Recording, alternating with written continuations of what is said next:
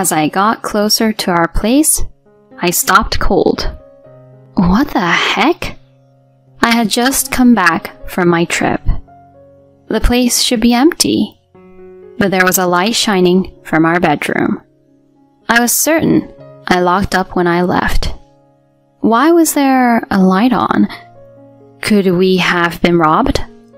The only ones with keys are Troy and me, and he's not due back for weeks.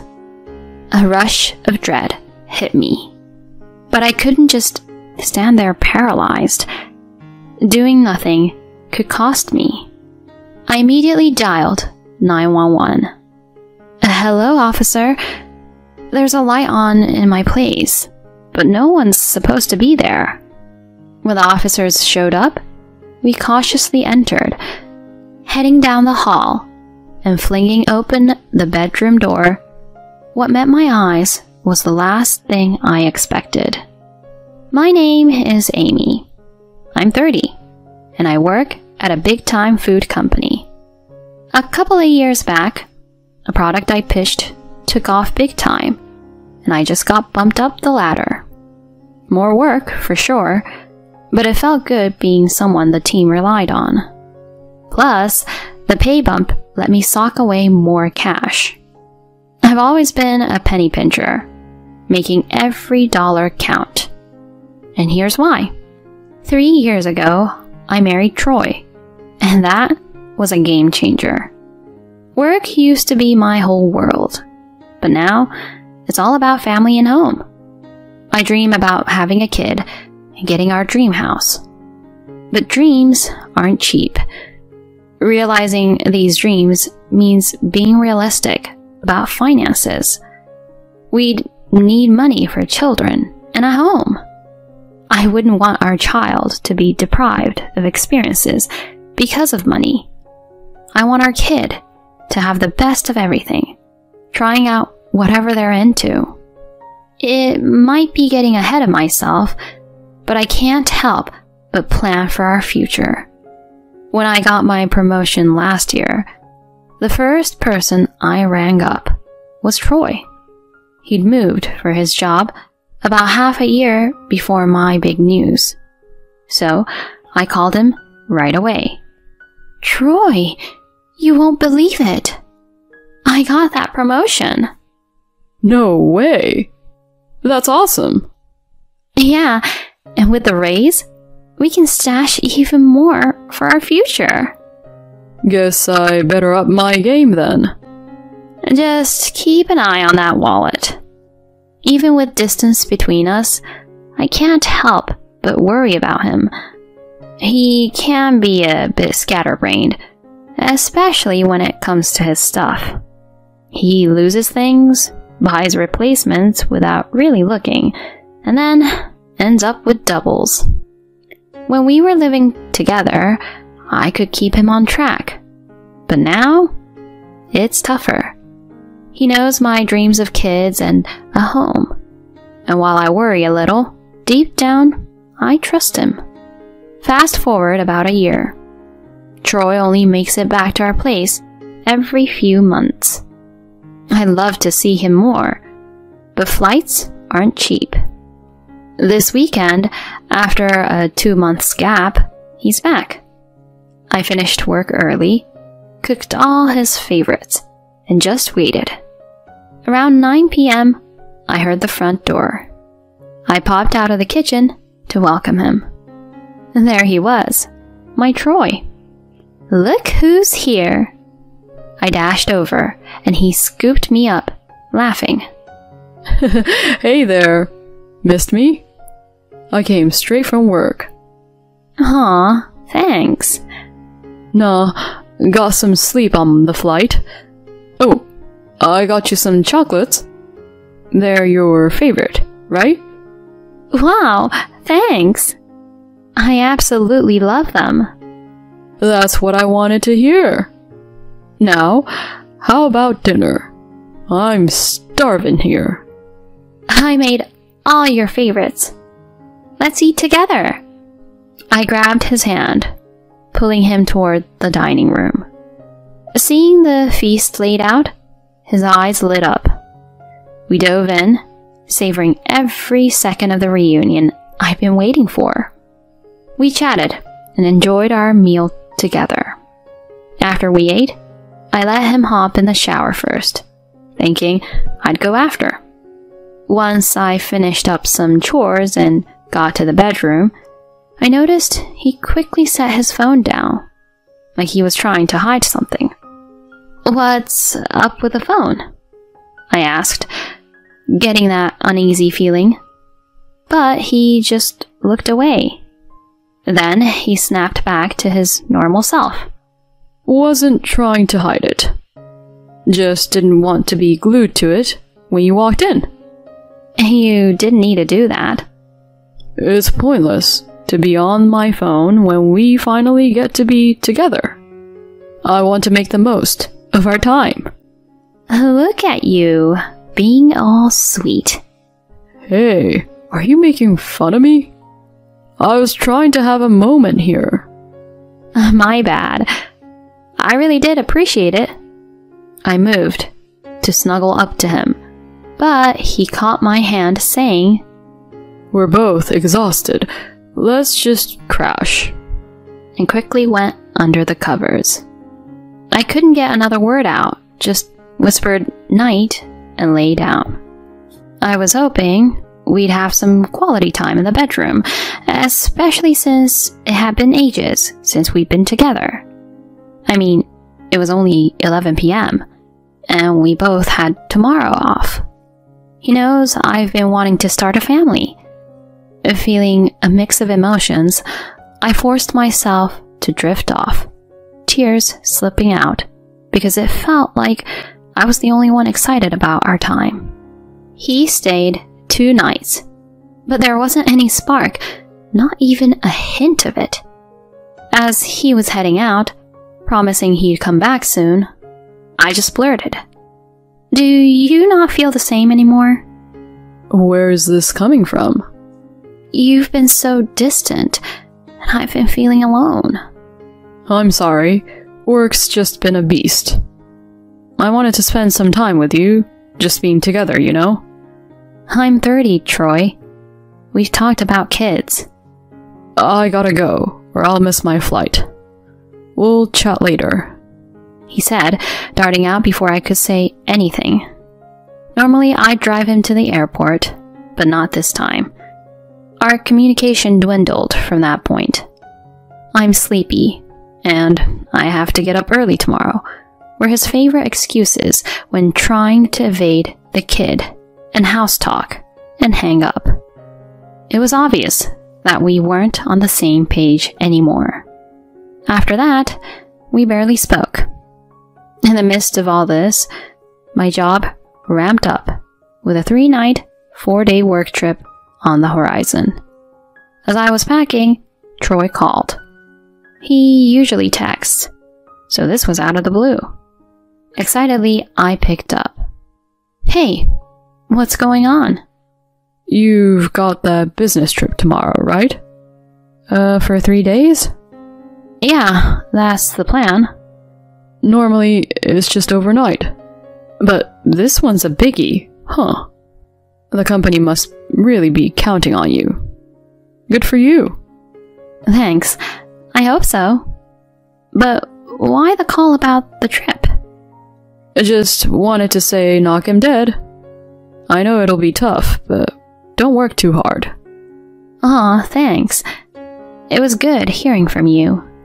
Feeling a little brighter after our chat, I went back to packing, feeling uplifted by his kindness. I attacked my business trip with a new zeal. Maybe it was Troy's call giving me a boost, but I wrapped things up faster than expected and got home a day ahead of schedule.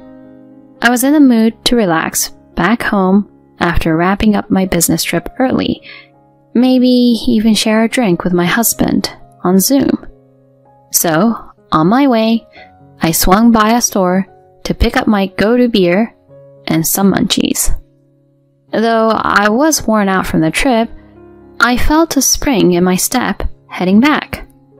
I need to ring him up and say, Your call gave me the push I needed. It might also be a good time to dive back into our chat about kids and our future place. While making my way home, I started drafting a text to him. But as I got closer to our place, I stopped cold. What the heck? I had just come back from my trip. The place should be empty, but there was a light shining from our bedroom. I was certain I locked up when I left. Why was there a light on? Could we have been robbed? The only ones with keys are Troy and me, and he's not due back for weeks. A rush of dread hit me, but I couldn't just stand there paralyzed. Doing nothing could cost me. I immediately dialed 911. Hello, officer. There's a light on in my place, but no one's supposed to be there. All right, ma'am.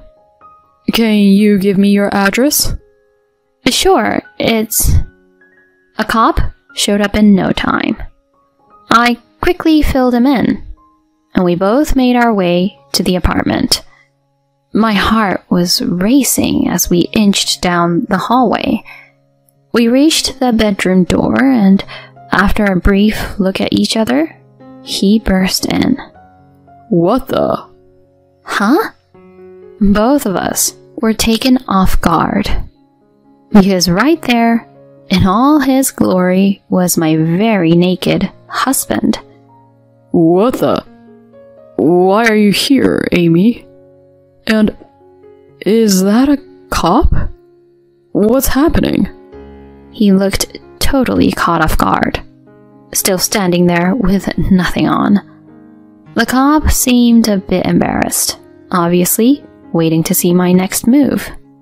I managed to say, "Why are you here early? Weren't you coming back next month?" I got a break. But why are you here? Weren't you returning from your trip tomorrow? Wrapped up ahead of schedule. Is that an issue? No, it just caught me off guard. Thought I'd surprise you. Oh, is that so? Then who's that under the covers? When we entered, I had spotted a face peeking out from the covers, likely belonging to a woman I didn't know. She probably assumed she was hidden because she hadn't budged. But I saw her. My husband, clearly flustered, tried to play it cool. Anger bubbled up inside me. You think you can just laugh this off? How much more are you planning on playing me for a fool? I won't forgive you for this. You won't just brush this one under the rug. Without waiting, I pushed past him and yanked the covers away. There was a faint "ugh" from behind me. Uncovered was a young woman. Who the hell are you? I demanded, my voice icy. The woman, her face pale, wouldn't meet my eyes and said nothing. Perhaps she hoped that staying silent about being the other woman might diffuse the situation. With the evidence right in front of me, both of them exposed, I quickly took out my phone and took photos. They tried to cover up, but it was too late. I also shot a video for extra evidence. The cop, who was still there, looked pretty taken aback by my actions. I then turned to him and said, "Could you get her out of here? She's a stranger in my home. Isn't this a form of trespassing?" But she's with your husband, right? This apartment's in my name, and I have no clue who she is. Please, escort her out. I held my ground. The officer, although reluctant, did as I asked, He waited for the woman to get dressed and then let her out. Troy, pale and looking rattled, tried to explain. Amy, this isn't what it looks like. There's a reason.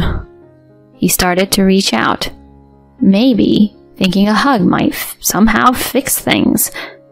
I snapped. Who does he think I am? I whacked his arms, reaching me, glared at him and said, So what now? You thought some sweet talk would make it all better? Is that why you were secretive with your phone?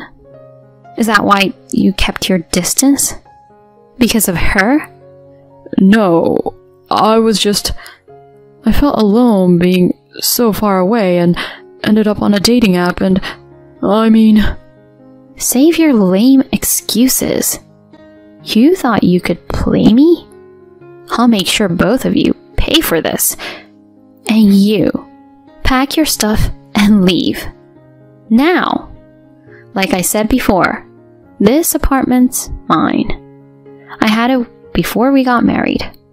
Frustrated with Troy's reluctance to get moving, I reached out to his parents. After filling them in, they showed up, and to my surprise, they brought divorce papers with them. His dad let him have it, and made him sign the papers right then and there. Troy was a mess, trying to hold on, but I was done. His folks took him back to their place. I filed the divorce papers right away, and even got an attorney to secure alimony. Last I heard, Troy's living with his folks, working non-stop at a factory run by a family friend. All the money he makes goes straight to his parents, and he doesn't have a dime or any freedom to his name. As for me, I use the alimony to kickstart a new chapter in a place close to work. Only my parents know where I'm at, so I doubt I'll bump into Troy. From here on out, it's just me. It's a little lonely, but I'm calling the shots now. I'll treat myself right and look forward to better days ahead.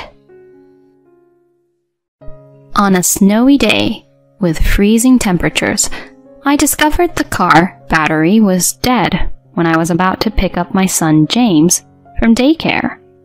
So I had to borrow my husband's car to fetch him. On our way home, James suddenly remarked, "Mom, something's weird with the car." Puzzled, I questioned, "What do you mean?" I could see he was genuinely concerned. Even though everything felt normal to me, he was just adamant. "Just pull over. The car sounds different. I'm scared." Seeing the worry in his eyes, I hesitated for a moment, but then pulled over right before hitting the mountain road. "What's up with the sound? Sounds okay to me." "Can we check the car, Mom?" I figured that showing him everything was okay would put his mind at ease. So I sighed, and we both stepped out. What I saw next was completely unexpected. I'm Naomi, and I'm 35. I'm a working mom living in a rural area. By working, I mean I own an orchard. I took over the family business that my dad used to run when I was in my 20s. Our business, which specializes in high-quality fruits for gifts and also makes related products, is doing really well. The local community respects us, and I've always had good relations with neighboring farmers, leading a good life. My husband, Robert, has an online store that sells agricultural items. He's originally from San Francisco and reached out to my company to include our fruits on his website. That's how we first met.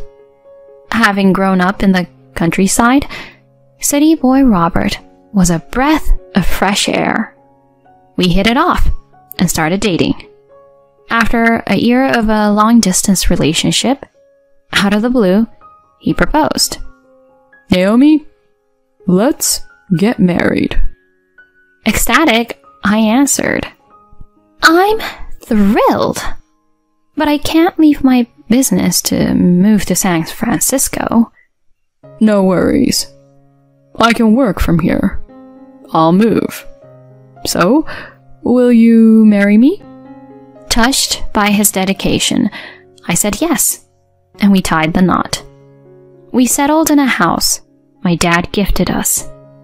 A year into our blissful marriage, I discovered I was expecting. With Robert's unwavering support, I had our son. We named him James, and he's now 5. He's a total car enthusiast, always collecting toy cars and watching car clips. I go to the office every day, while Robert handles his website from home. His business has been booming, so we've had a steady income. Work was good, our bond was tight, and our son was flourishing. Everything seemed perfect. But slowly, things began to shift.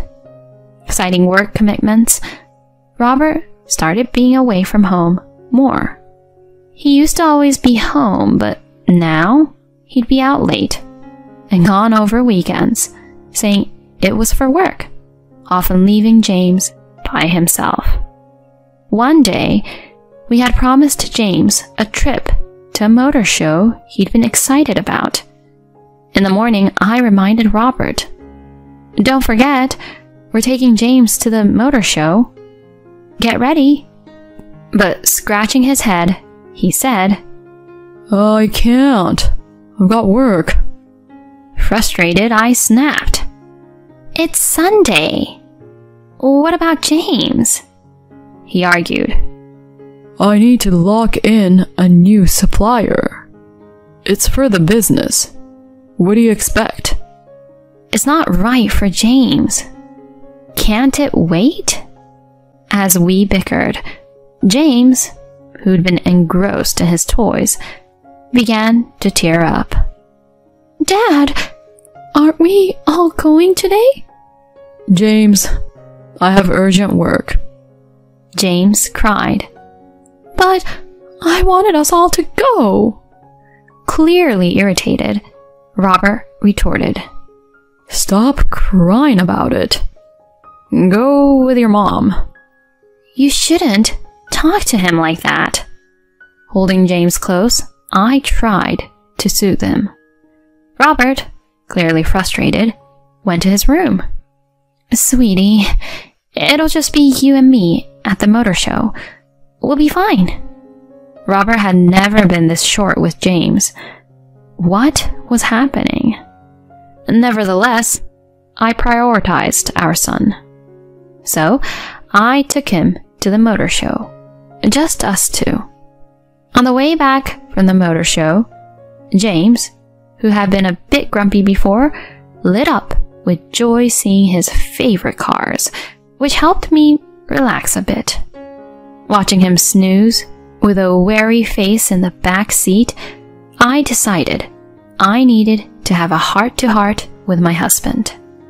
Pulling into the driveway that evening, I noticed his car was missing. After tucking James into bed, Robert finally came home. "Hey," I said, trying to be cheerful, but he seemed off. You're still up? "I wanted to talk about today. You've been putting work first and sidelining the family. It really got to James today." It's work. What do you want me to do?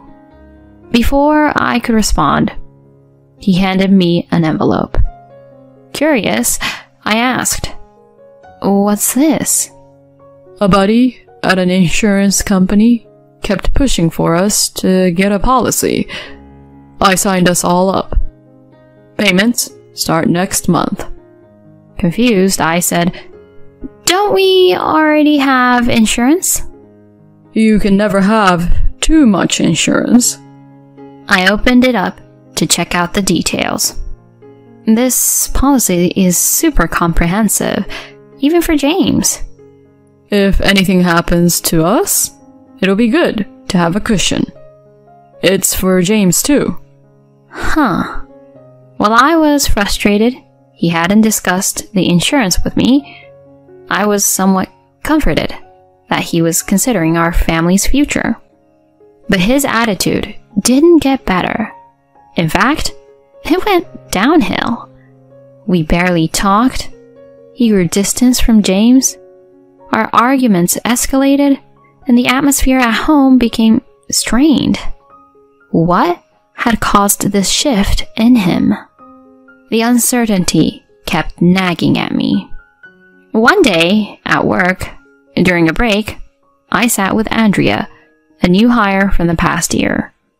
And trying to make small talk, I asked, "Hey, Andrea, how's the job treating you?" She seemed a bit on edge and replied, "Hi, thanks to you, it's been good so far." I chatted to ease the mood, and out of the blue, she asked, "Your husband's in IT, right?" "Yeah, he runs an e-commerce site for farming goods." "I see." After a brief pause, she ventured, "Do you guys get along?" Caught off guard, I managed to chuckle. "Of course, we're good." "Why?" "I've been mulling over marriage and just wondered how it is." She seemed distracted for a moment before diving back into her work. Her comments left me feeling uneasy. Time flew as I juggled work and raising James. The weather shifted and winter hit in full force. One particularly cold morning, despite the chill, I had errands. Like always, I took James to daycare, driving about 30 minutes through some hilly terrain. Later, I parked at our house and headed to work. Finishing up, I stepped outside to a darkening sky and snow beginning to blanket everything. Gotta grab James ASAP, I thought. Back home, Robert was holed up in his room working. When I tried to start my car to retrieve James, it didn't budge. Probably a dead battery. I wonder how that happened. Panicking, I knocked on Robert's door. "I need a hand." What's up? I quickly explained to the puzzled husband.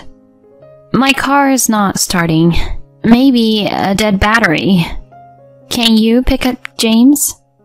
I'm cutting it close." Really? I'm swamped right now. "But he needs to be picked up." He cut me off, smiling. Take my car then. "Oh, thank you. You're a lifesaver." I grabbed the keys and hopped into his SUV. Typically, I drive the hilly route, but that day, due to some errands at the post office, I decided to swing through town instead. When I reached the daycare, it was pitch black outside. I said hi to the caregiver and picked up James. As we strolled side by side to the dim parking lot, his eyes sparkled with excitement. "Oh, are we taking Dad's car today?" "Yep, but I'm behind the wheel. You're a big fan of Dad's car, huh?" "Yeah, it's so cool." We playfully bantered back and forth as I strapped him in and started the car.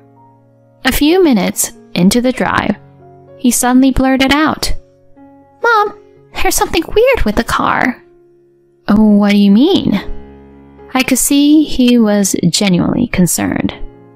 Even though everything felt normal to me, he was adamant.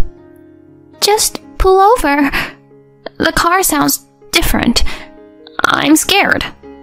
Seeing the worry in his eyes, I hesitated for a moment, but then pulled over right before hitting the mountain road.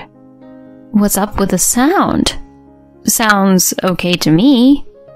"The tires sound different, not like usual. Can we check?" Figuring he'd calm down once he saw the tires were just fine, I sighed, and we both hopped out for a look. To my shock, I saw the tires were regular ones, worn to the nub. Driving with these on our snow-covered icy roads was downright dangerous. The thought of driving our usual icy mountain route with these tires sent chills through me. We had been so lucky to get to the daycare without any issues. "Mom, these aren't the tires Dad had on before," he commented, looking up at me with wide eyes. I recalled Robert mentioning he'd switched to winter tires on his car. The pieces clicked together in my mind. Parking the car in a nearby lot, I called for a cab. I made one more call while waiting, and then James and I headed home. Walking in, I saw Robert in the hallway, looking utterly shocked. "How'd you guys get back?" His words confirmed my growing suspicions. So, it was him. "James, go to your room until dinner, okay?" I told my son softly, and he hurried upstairs. In the living room, I faced off with Robert. He looked pale and asked, "Why do you look surprised? Was it that shocking to see us return safely?" "I don't know what you're talking about." But I cut him off. James noticed the car wasn't right. Thankfully, we avoided potential disaster. And luckily, I didn't drive our usual mountain route to the daycare today. "What are you even saying?" he said, playing innocent. My frustration boiled over. Stop playing games. Those worn-out tires you put on the car could have killed us both. He tried to mask his surprise and said, "What? I don't know anything about that." Deciding it was time to lay my cards on the table, I snapped, "Oh, really? Then explain this." I thrust my phone screen in front of him. On it were clear pictures of him getting cozy with a younger woman, kissing, holding each other close at some place. The photos even had captions like, "My sweetheart will be tying the knot soon." "What are these?" "One of my staff members is acquainted with your girlfriend. Apparently, she posted these on her private social media." "You've got to be kidding me." It turned out that Andrea, the young coworker I chatted with recently, was the one I'd reached out to while waiting for the taxi. Our chat had raised some flags, prompting me to seek any information she might have. She hesitated, but then shared that her old school friend was the one dating my husband and has shared these pics online. Robert, looking completely thrown off, muttered, "I didn't think she'd ever do that." I pushed him. "Now, spill it. What were you up to?" He finally started talking. The lady at the tire shop, where he'd swapped out the tires, was his side chick. He wanted to be with her, but didn't want the financial burden of alimony. If something happened to James and me, he'd cash in on the life insurance and inherit the business. They had schemed together, putting those worn-out tires on his car and messing with my car's battery, ensuring I'd use his SUV. "So, you even had your eyes on the life insurance and our business." With a desperate expression, Robert pleaded. "Naomi, I'm so sorry. It was a stupid mistake." Repulsed, I shouted, "Are you kidding me? I can never forgive this. The cops already know, and I'm getting a divorce.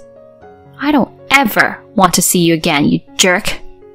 "Please, Naomi." "Oh, and I'll let all the local farmers know what you did. I bet they'll think twice before working with your website again.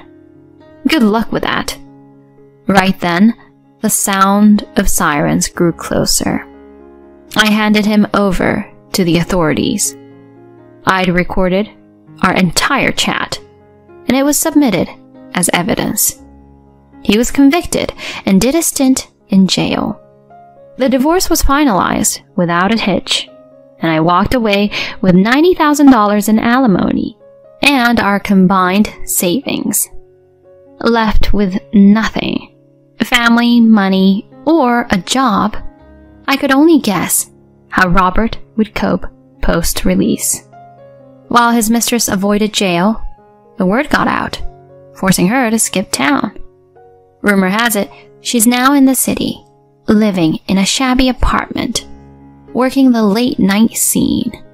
I'm in the process of suing her for emotional damage. Meanwhile, I'm still running the business and raising James, with a lot of support and kindness from the community. Lately, James has been saying he wants to work for a car manufacturer when he grows up. I'm all in, doing everything to make that dream a reality. From here on out, it's all about James's happiness and carving out a better future for us.